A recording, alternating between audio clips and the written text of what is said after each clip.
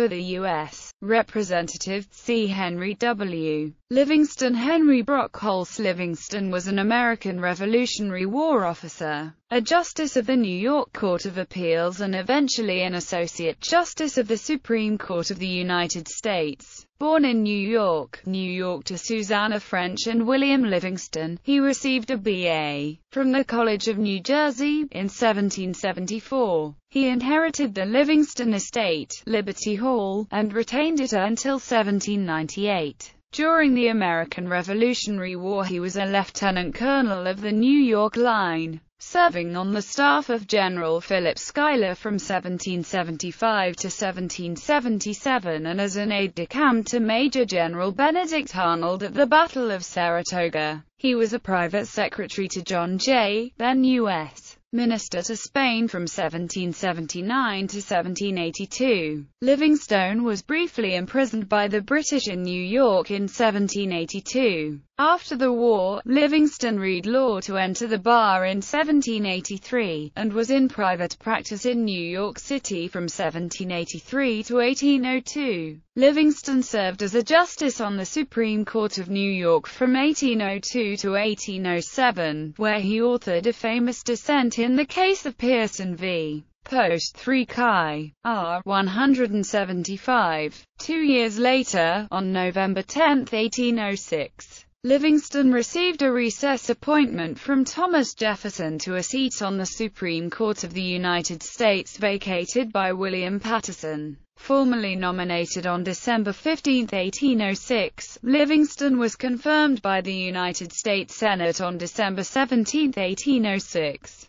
And received his commission on January 16, 1807. He served on the Supreme Court from then until his death in 1823. During his Supreme Court tenure, Livingston's votes and opinions often followed the lead of Chief Justice John Marshall. In that era, Supreme Court justices were required to ride a circuit. In Justice Livingston's case, he presided over cases in New York State. Livingstone was elected a member of the American Antiquarian Society in 1814. Livingston died in Washington, D.C. His remains are interred at Greenwood Cemetery in Brooklyn, NY. He married 3 times. His wives were Catherine Kettletus, Anne N. Ludlow, and Catherine Seaman, widow of John Cartwright.